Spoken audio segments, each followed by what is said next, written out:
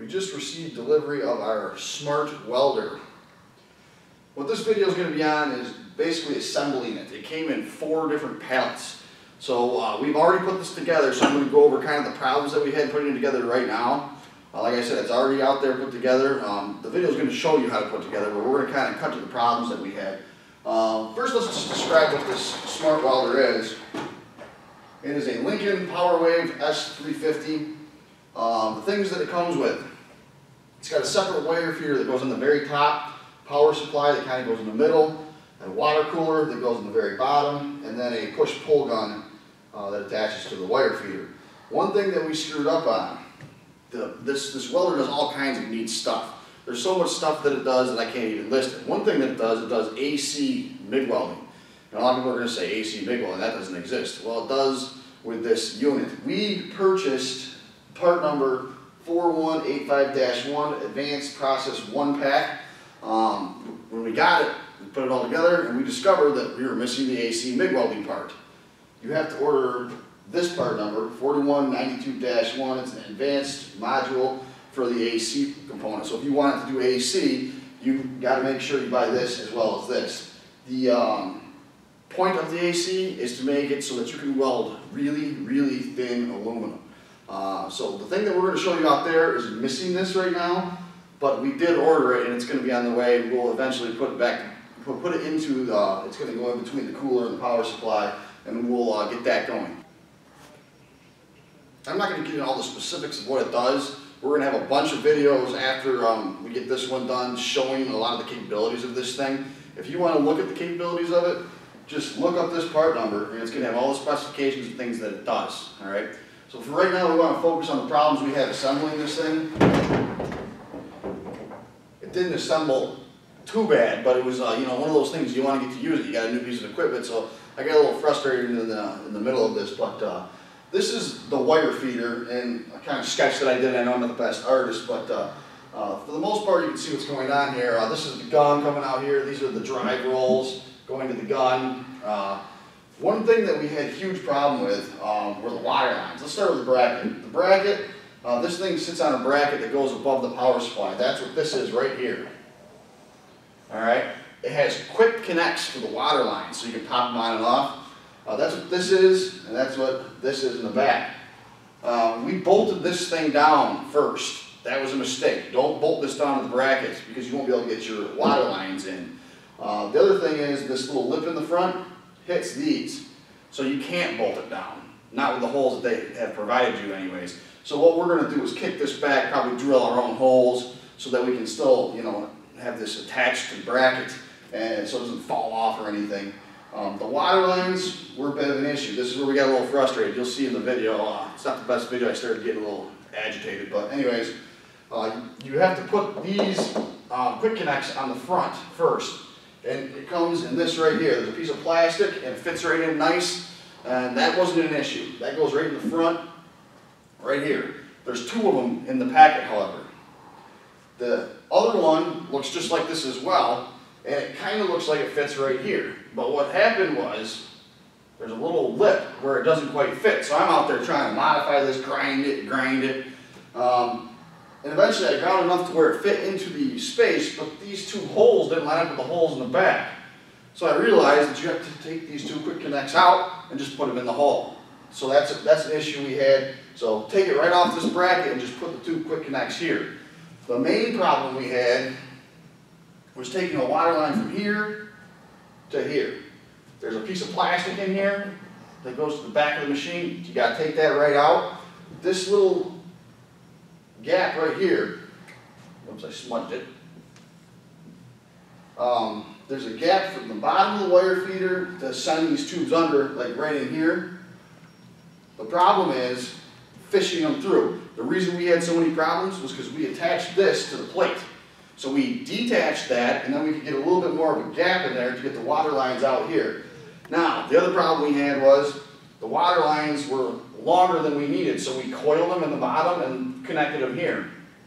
Problem with that is, once we got the wire in, it was hitting the coil. So you have to actually cut the water lines and attach them in here. You'll see it when we go into the video, actually at the machine of what I'm talking about. But for now, let's go out there and we'll show you how to assemble this thing. Alright, this is our what got shipped to us for the Lincoln PowerWave 350 AC aluminum welder. And you can see it comes with a lot of stuff. First pallet is a cart. It's the first thing we're going to assemble here, and then we're going to start putting this thing together. Here's your power source. Over here you have wire feeder, a gun, I believe coolant, and that's a water cooler. So the first thing we're going to do is go ahead and get the cart assembled. I don't think I've ever had a welder come with that much baggage, tons of stuff here. So we're going to start putting together that cart. Alright, we got the cart assembled. The next part of this is you're going to put the water cooler on the bottom of the cart. And it says, important water cooler on the bottom of the cart, probably because if it leaks it won't go on anything electric. So we're going to put the cooler on. We just mounted the water cooler in, it just slid in some slots. And you can see on the top of it there is more slots. So now your power supply goes on top of that. So we're going to add that next. We just mounted the power source above the water cooler. There's a 110 plug on the back of the power source. You can plug the water cooler in there. Next, there's another tray that goes above that, so we're going to put that tray on, and then we'll mount the wire feeder. This is a tray that goes above the power source. There's a slot in the back that raises it up, so you undo 4 bolts, tighten that down. Now we're going to put the wire feeder on the tray. We got the wire feeder on the top now. We actually probably should have attached the wire feeder to the plate before we put the plate on. So don't do that if you're doing this. Now we're going to get all our leads hooked up. So we're going to hook up the water cooler leads, put the gun on, things like that. And we'll check back after we do that. So we just put the gun in to the drive rolls, and then we're going to loop around here to the front.